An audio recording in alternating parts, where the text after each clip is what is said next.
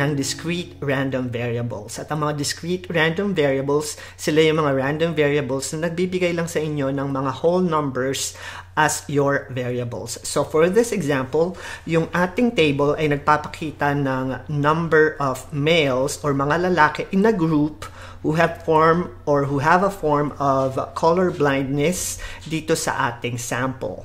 Yung X na nakikita nyo dyan, yung 0, 1, 2, 3, 4, 5, which means merong 0 males or walang lalaki sa grupo, so probably lahat sila mga babae. May isang lalaki sa grupo, may dalawang lalaki sa grupo, may tatlong lalaki sa grupo, at yung mga P of X na nakikita nyo dun sa table, yun naman yung corresponding probability niya dun sa number of males doon sa sample na yun. So, pag sinabi natin P of 0, or probability na 0 males yung nandun sa sample, ang probability niya ay 68% or 68% ng mga hindi lalaki ay nagpo-form ng some sort of color blindness.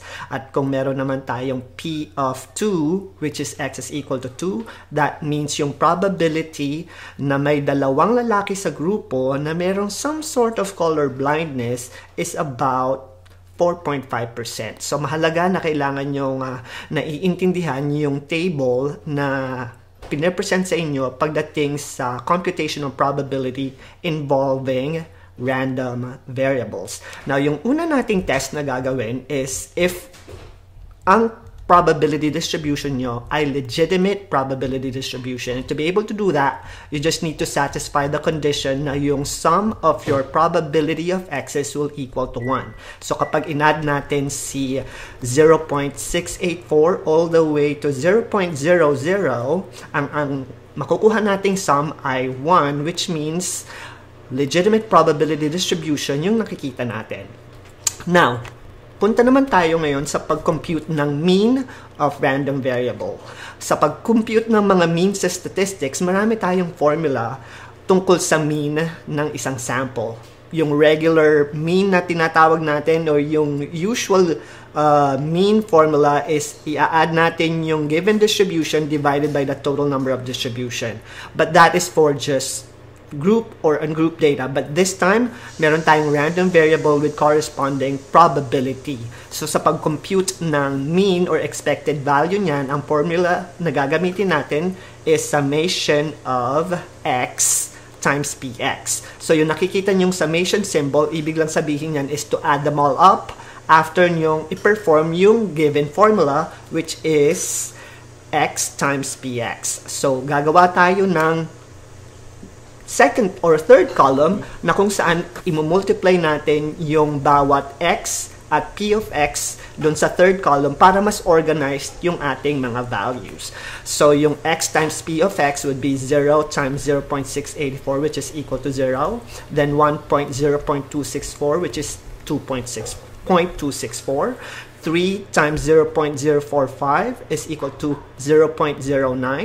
At yung 3 times 0.006, so be careful with how you use your calculator kasi small mistake will ruin your values of the mean and the standard deviation. So yung ating value for number 3, nasulat ko is 0.0018 when I supposed to write 0.018. So, nakuha ko naman yung error na yun right away.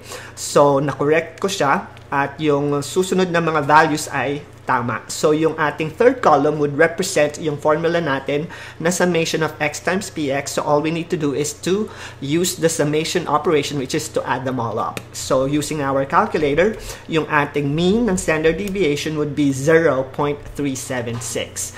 Now, sa pag-compute ng standard deviation in any form of sample, kinakailangan nyo ng mean. So, always find the mean first before the standard deviation kasi hindi nyo makukuha yung standard deviation without the mean. So, ang formula ng standard deviation, we have two actually. Yung standard form will be the square root of summation of x squared times p of x minus mu squared. At sa ibang formation naman na kung saan yung data natin is hindi random variable, ang usual value or formula would be square root of x minus mu squared times p of x and then square root of that. So you need to remember the difference between variance and standard deviation. Yung variance is yung walang square root, and then pag kinuha nyo na yung square root ng variance, yun na yung standard deviation.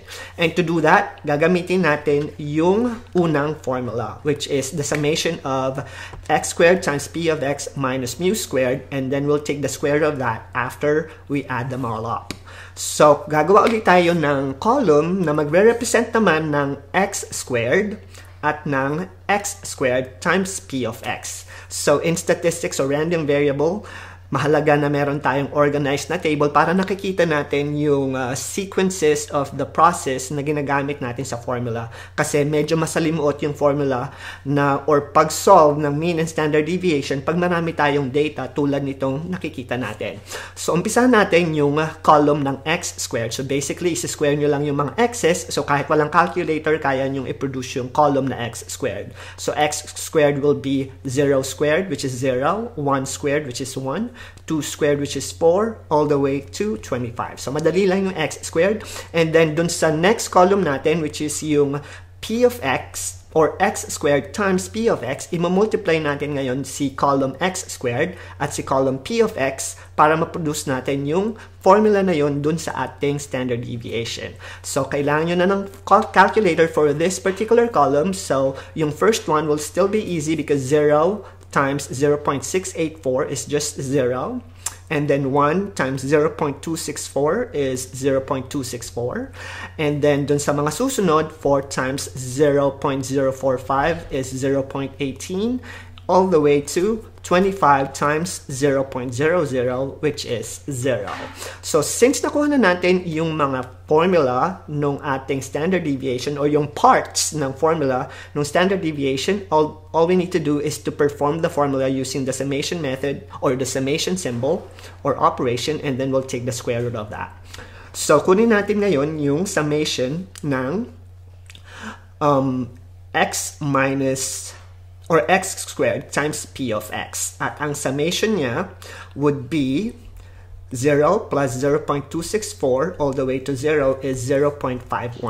So, yun yung nagre-represent nung formula natin na x squared times px. And then, kailangan na lang natin i-incorporate si minus mu squared at si mu squared or mean squared, nakuha na natin siya, which is 0.376.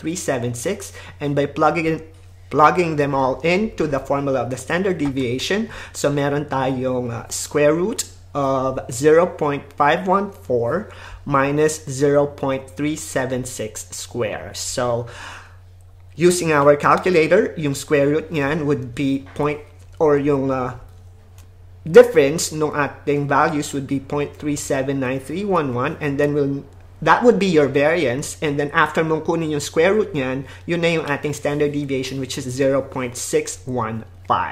So, sa pagsagot ng mean and standard deviation, we know that the mean is 0.376, or yung expected value ng number of males na merong some sort of color blindness or form of color blindness, at yung standard deviation naman niya is about 0.6. So, yan yung paraan ng pagkuha ng standard deviation at ng mean at ng standard deviation ng ating random variables. Mas madaling sagutan kapag ang problem natin ay something that we are more familiar with. Mas madaling sagutan ng mga math problems kung familiar na tayo sa notations na nakikita natin. For example, 2 raised to 2 is equal to 4.